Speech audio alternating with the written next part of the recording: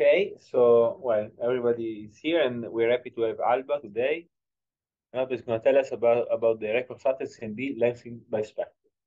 Thank you. So I'm really happy to be here. Thank you so much for having me. I'm a final year PhD student at the University of Groningen with my supervisor is Dan Mielburg, but I'm currently at CCA, Pottery Institute, as a pre-doctoral fellow. I'm there till end of January, so if you happen to come by, I'm very happy to meet you and chat. And today I'm very happy to tell you about a work that we have been doing. It's based on this paper that came out recently on the CMB lensing bispectrum reconstructed from CMB. Does it work? Oh, sorry. And so the focus will be mainly on the challenges that we have encountered in measuring the lensing bispectrum, and in particular noise biases, the reconstruction noise biases. First, I will give a brief introduction on weak lensing, even if I feel like here people don't really need that, that much, so I'll be fast on that. And then I will explain why we go beyond the Gaussian assumption, and I will show you how we reconstruct lensing from CMB anisotropies, and how we do this with Feynman diagrams. And I will also share with you some results and validation with simulations and give conclusion and future directions. So let me start from introduction. Well, the photons of the CMB that travel through the inhomogeneities of matter when they come to our detectors are deflected by a distribution of matter, and the CMB anisotropies are distorted, as you probably cannot really see from here because the effect is really small. It's on the level of arc minutes across several degrees. And so if you see this picture moving, it's all right. It's the effect of lensing that is distorting the CMB anisotropies, in this case, the temperature anisotropies. Effectively, what happens is that the anisotropies are remapped by a deflection angle that I highlighted here, which is given as a gradient of the so-called lensing potential, which is described as the integrated across the line of sight gravitational potential, where here chi is the comoving distance and psi is the gravitational potential. And as such, the lensing potential traces the matter distribution across large values of redshift from recombination up to now, making it a very important and powerful prop of the growth of large structure across several redshifts, but also of physics that might suppress cosmic growth, such as neutrinos. So we can probe the sum of neutrino masses with lensing, and in particular try to determine the neutrino mass hierarchy. But we can also probe dark energy models, especially at lower redshifts. And effectively, just to give an idea of what this means, given that the distortion angle is deflection angle is really small, we can expand this expression in various gradients of phi.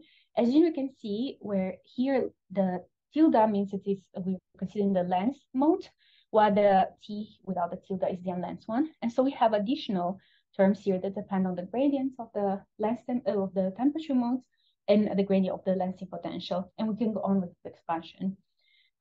This means that effectively what lensing does is induce a secondary type of non-Gaussianity in the CMB primary anisotropies, because now if you, for example, take the 4-point correlation function of the lens temperature modes, in the unlensed case, the 4-point correlation function would be 0, but in this case, it's proportional to the lensing potential of power spectrum, for example. But an important fact is that we can actually reconstruct the lensing potential from the lens CMB anisotropies. And this has been done assuming that the signal is Gaussian. The lensing power spectrum has been measured by Planck data, like many, actually several CMB experiments, but most recently by Planck through temperature and polarization data. And they have provided detection at a very high statistical significance. And the signal itself has been used to constrain cosmology, of course. And I'm just showing here like how including the lensing power spectrum to the primary CMB power spectra actually improves constraints. And you can see it from here. This is plot from, this is the posterior distribution from Planck collaboration on matter density and sigma 8, the amplitude matter power spectrum at 8 megaparsecs. And now, but while the assumption, Gaussian assumption was a good approximation for experiments like Planck, in the future, we actually want to look at the non-Gaussian signals, so at the next order statistic, which is the bispectrum. And this is induced by late-time nonlinear clustering that induces a non-zero matter bispectrum, and in turn induces a non-zero bispectrum of a lensing potential phi. And in particular, in this paper here from Toshiya Naomikawa in 2016, he showed that the cumulative signal-to-noise ratio of the bispectrum for certain types of experiments, he considered stage 3 wide and deep experiments and stage 4 types of experiments, the cumulative signal-to-noise is pretty high, especially for stage 4. Here, one note is that this paper is from 2016, so maybe you might see that the stage 4 parameters are a bit different, because I think like in 2016 they were thinking they were different, and they changed it. Similar noise levels, I think, right? I think stage 4 is still aiming at 1 microcolor. Yeah, exactly. Yeah. But the point is that the lensing bispectrum might be, and will be detected by next generation ground-based CMB experiments. But most importantly, one other thing, one outstanding finding of this paper is that when you combine the power spectrum and the bispectrum of phi, then you get an improvement on constraint that goes up to 35% with respect to using the power spectrum alone. This is for stage 4 types of experiments, but we can also assume that there's going to be an improvement also for stage 3, but especially for example, CMBS4. The x-axis here is the L of the CMB, or is the yes, yeah. And so this makes the lensing bispectrum a very appealing observable, especially for next generation experiments, something to look at in the future. But you're right that even if, I mean, I would say that right now, for example, our like stage 3 noise isn't that good, but nonetheless, like it's probably good enough that you get more than 5 noise, like you can get a detection. Right?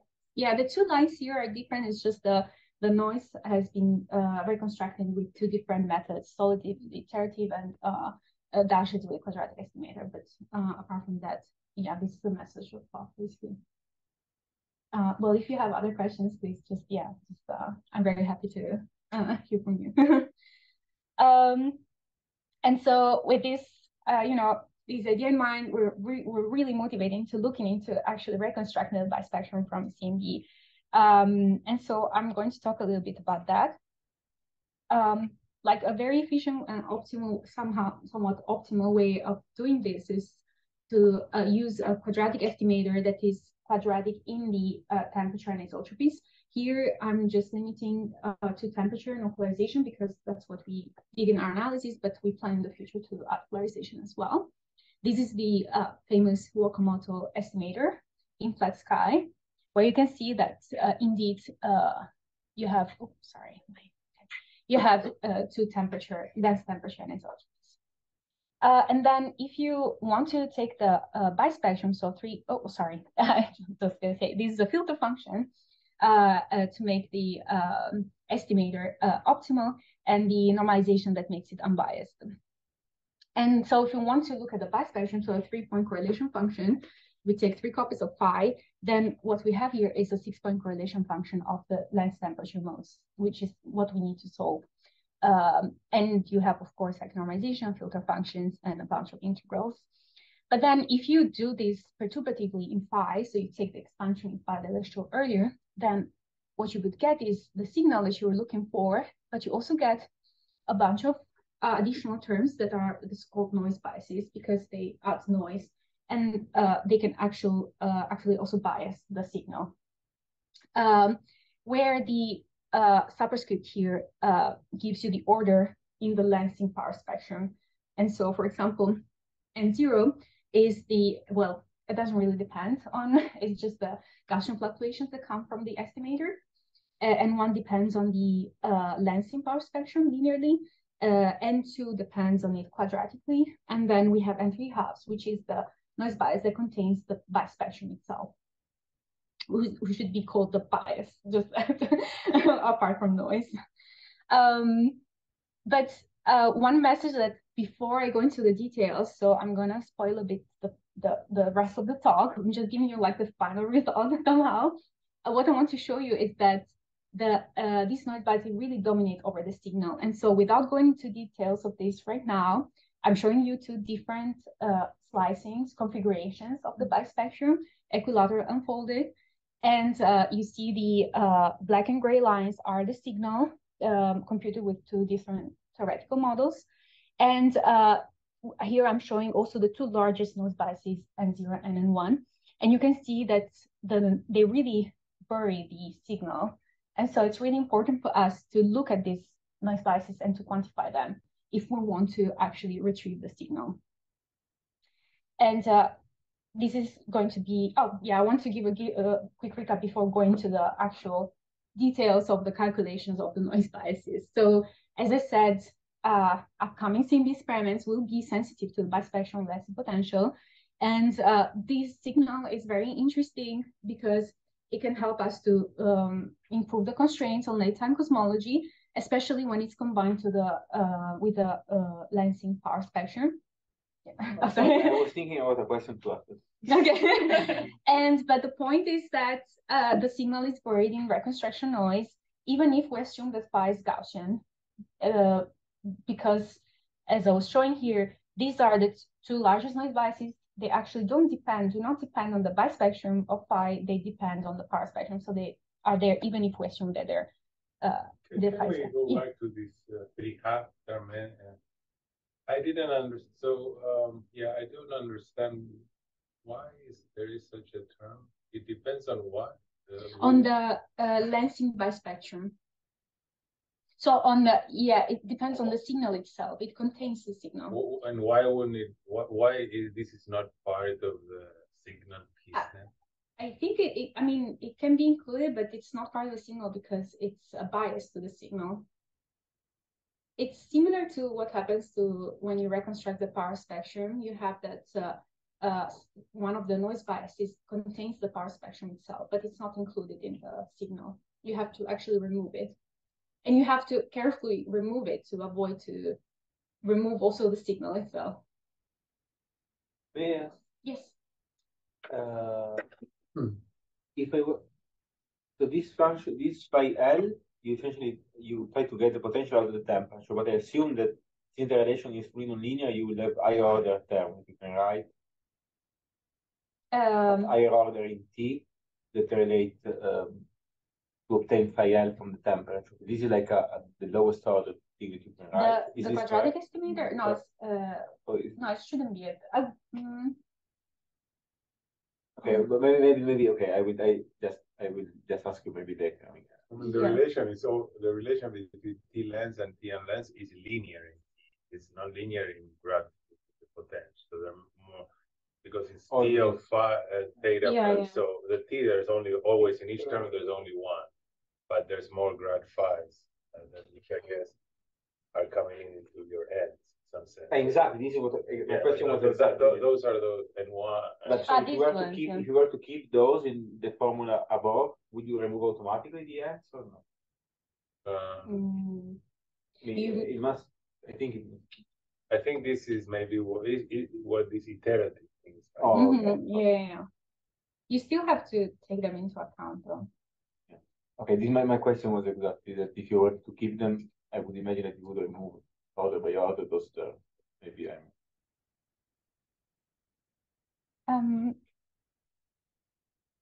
all right, so in the next part of the talk, I will just show you how we compute these noise biases. Of course, like a traditional way to do this is with weak contractions of correlation functions among the relevant fields. We did that as well, but we also wanted to kind of explore this more a fast method to do that, which employs Feynman diagrams. There's no particle physics involved. It's just the formalism that really fits very well the problem here. In particular, I will show you later the details, but diagrams might look like this, where you have a 3 times a 2-point correlation function, but you can have also, more complex diagrams, like, for example, this one, where you visually can see that it has a 4-point times 2-point correlation function, and this is a connected 6-point correlation function. But don't worry, I will show you a bit like the details, especially on this, let's say the simplest one. So you can see like step by step how it works and later generalize a little bit. Well, we were using this approach because when you have a 6-point correlation function, the calculation can be significantly more challenging, especially when you take higher orders in phi in the expansion. But so this is a way of getting to the integral that you need to do fast. Yeah. The integral is the same. Yes, of course. But then, like, instead of computing all the terms, you just write down your diagrams. Yeah, but the integral has to be, unfortunately. And so let me just show you some basic rules. We have a building block given where you have the 2 vertices that correspond to the temperature and isotropies. Here, the vertices are the circles. And these effectively correspond to the normalization and the filtering function. And then similarly to what you have in particle physics, you also introduce some propagators, where a straight line gives you the CMB angular power spectrum temperature, and the weakly line is the power spectrum of the lensing potential. And a rule to keep in mind is that at each vertex you have momentum conservation. And so if we want to compute a 3-point correlation function, then we'll have 3 building blocks with 2 vertices each. So it corresponds to a 6-point correlation function of the temperature modes, each with the momenta. Then let's say we want to explore the lowest order. So we have unlensed temperature. So this is the 0th order in expansion. Then you only have straight lines because that's the unlensed temperature power spectrum. Then you have momentum conservation, so you can rewrite some of your momenta in terms of others, and so you find out that actually, apart from the, actually you can rewrite everything in terms of L1, basically. Here, just to keep everyone on the same page, capital L is the momenta of the reconstructed lensing potential, and the small l's are the temperature, CMB temperature momenta. And then you already, by basically looking at this diagram, you can already write down an expression. You have your filter functions, you have the normalization with the momenta that come from momentum conservation. Then you can write down the 3 propagators of the temperature. And then another beautiful feature of this method is that you can see the symmetries already without having to compute all of them, because you can show that inside each building block, there's a symmetry by exchange of propagators.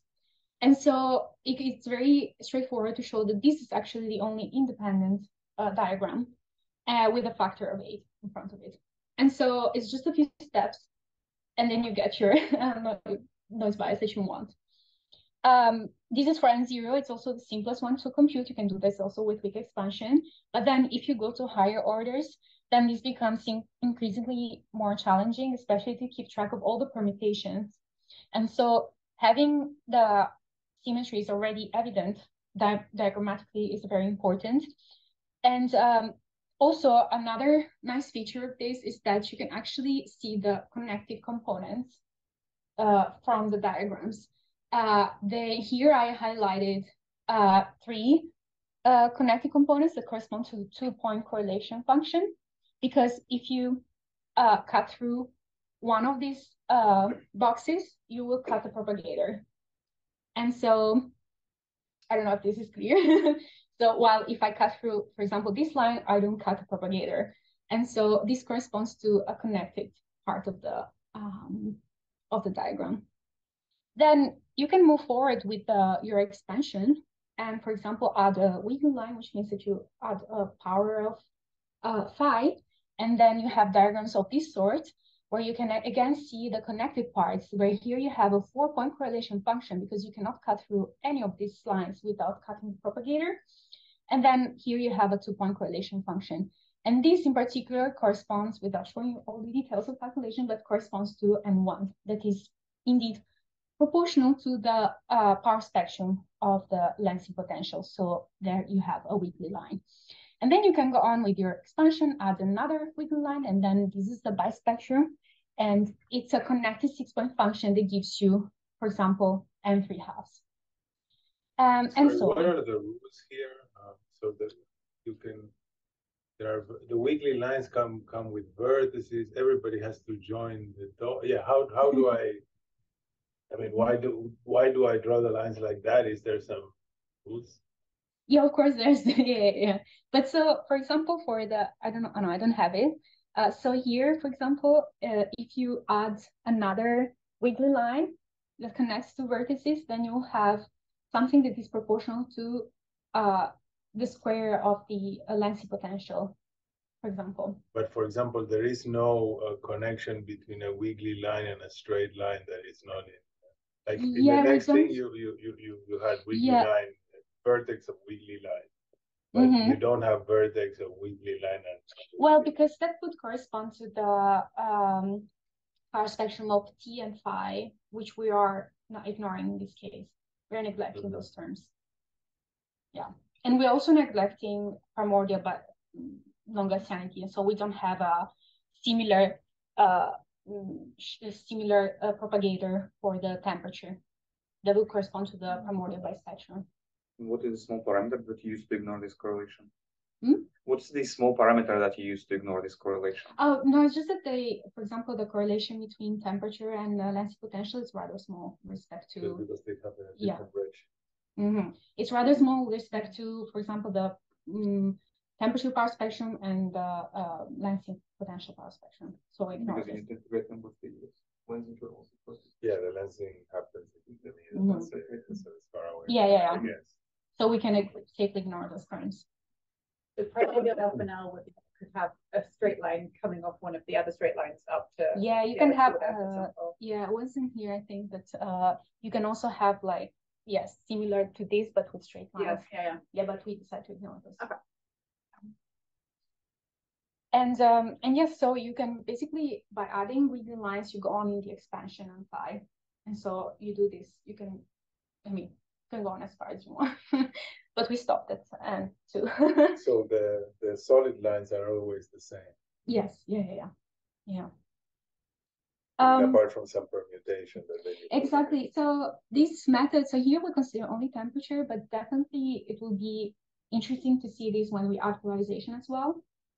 Because first of all, there will be some other symmetries there to keep in mind, also parity. And so I think I truly believe that this method will definitely help with that as well. Well, I hope I kind of gave you an idea of what this looks like. And now I would like to go on to the results that we have and validation with simulations, because we computed in particular N0, N1, and N3 halves, but then we focused on 0 and N1 because they're the largest noise biases, and so we then simulated them to see whether we were getting to check consistency of our theoretical results. And so how do we simulate N0? That's rather simple because, as I said, this comes from basically N0 arises even in the absence of lensing, comes from the estimator itself. And so, but here we're interested in lensing, of course. So what we can do is to draw a Gaussian realization from a lens temperature power spectrum.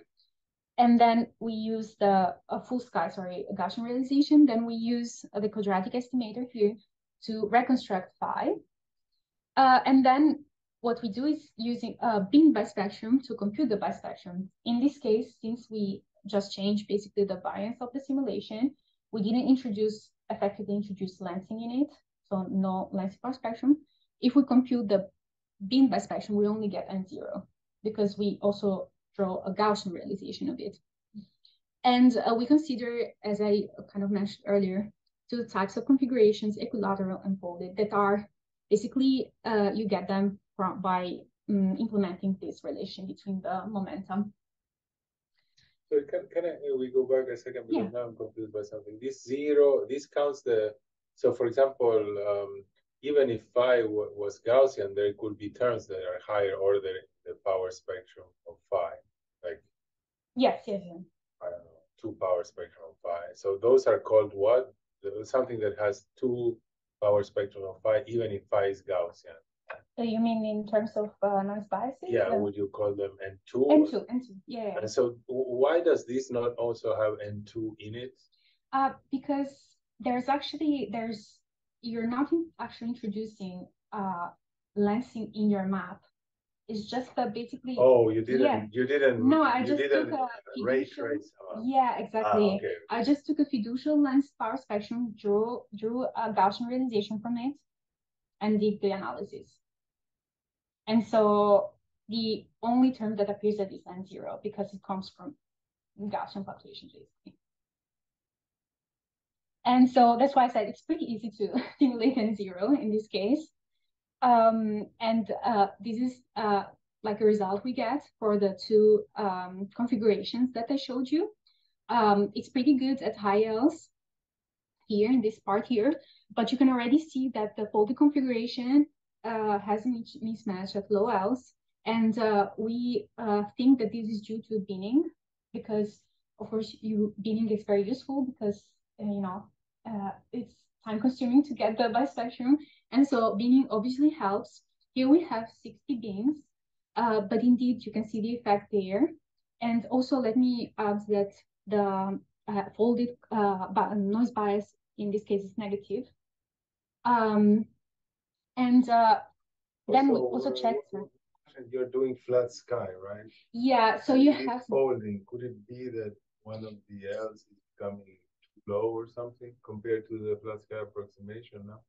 It might be. So we see some full flat sky mismatch in equilateral one. It's high L's, but it's not really evident in the folded one.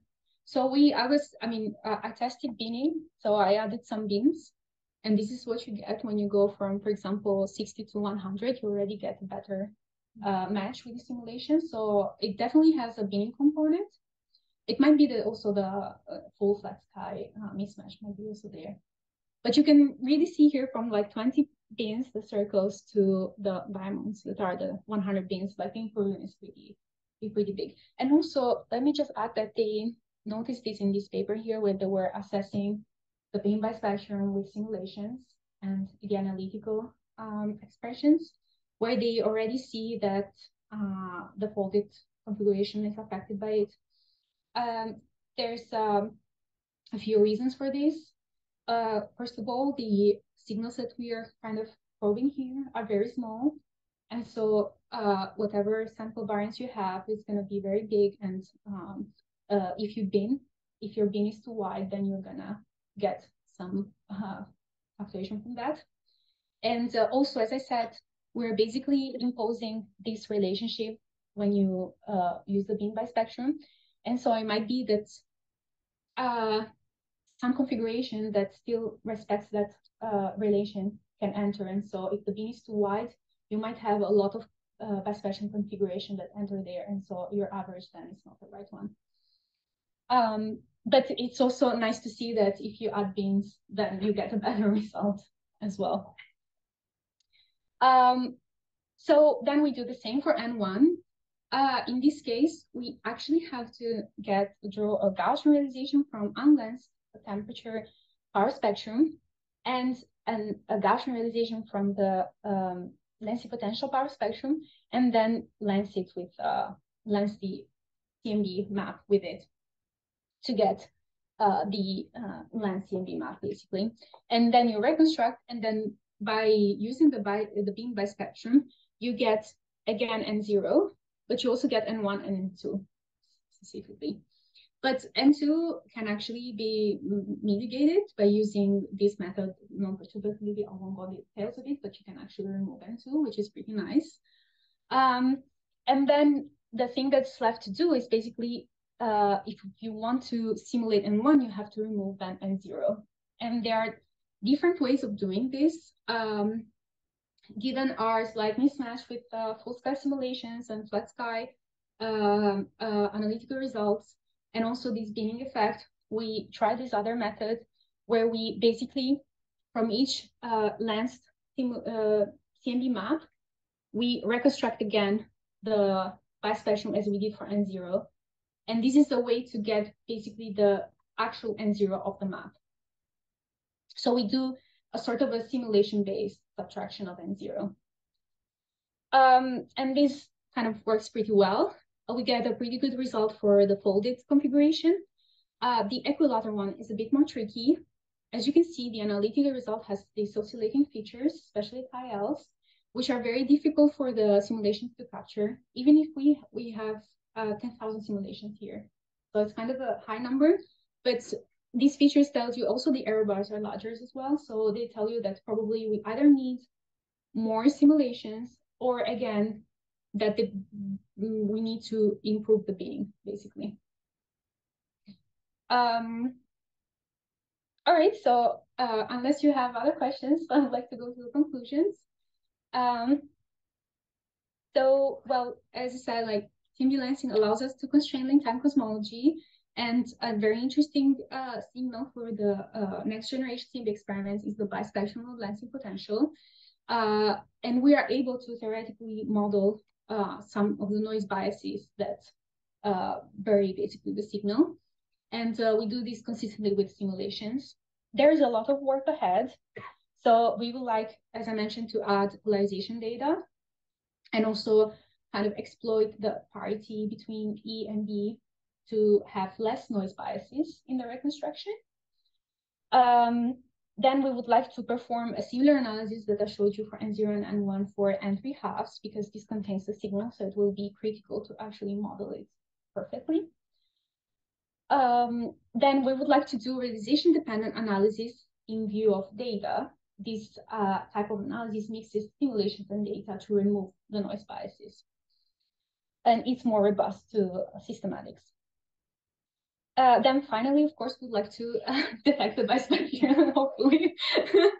We were talking about Simon's observatory, but then we're talking with Joe, maybe with ACT as well. We would like to, of course, detect it. That's why we're doing all this work. And also, thank you very much. Here's some other things I work on, and I'm leaving it here. I will be, as I said, at Flatiron for a few months more. So I'll be around, and thank you so much for your attention.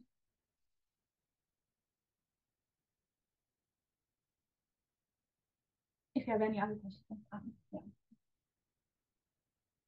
Yes, something you didn't mention was about when one abandons the quadratic estimator and tries to do this iterative thing. Mm-hmm. When was this? There was some noise level that you had to achieve in order for it to make sense. Or are we far away from that? You know, or I mean, for the Simon.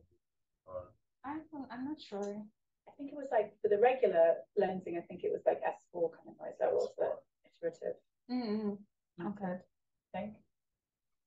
I'm not sure. Okay.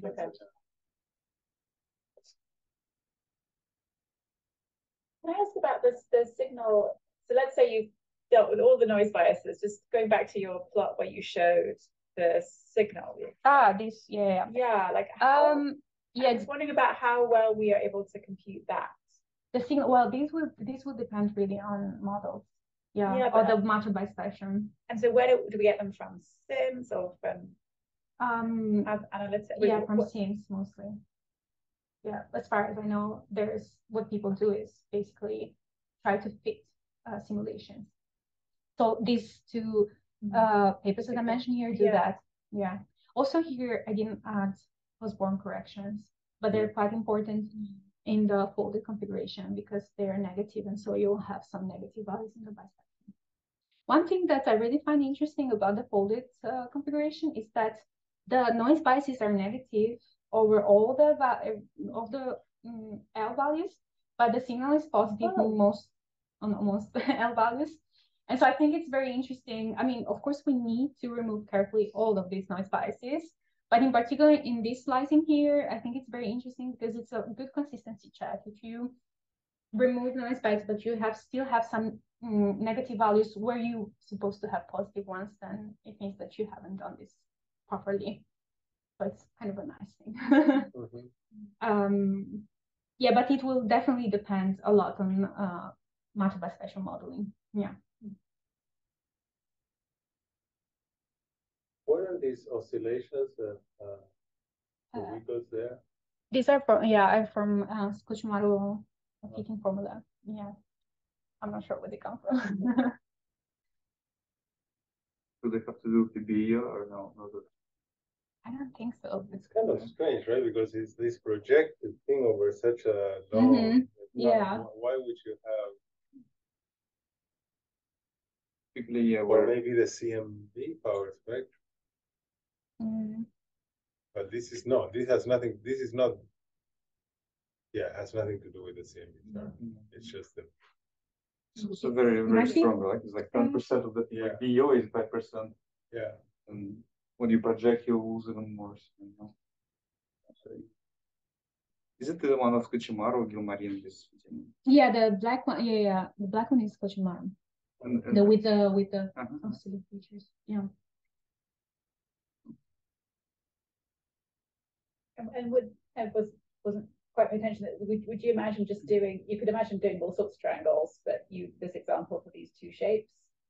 Do you think that's how the analysis would proceed? That you would pick two shapes like this, or would you try and do something? Yeah, I was discussing this with Tashia. He said that these are the shapes that contribute the most to the signal to noise. Okay. Yeah, especially the folded. One thing about the squeeze shape is that they showed in the paper that I mentioned when I was talking about binning that it's really affected by binning a lot. They're not sure why. Again, it might be that the size of bin is too large. And so that wasn't one of the other reasons we decided to exclude it from the analysis. We might maybe in the future do some simulations, maybe like fewer, and then use a higher number of bins to check it.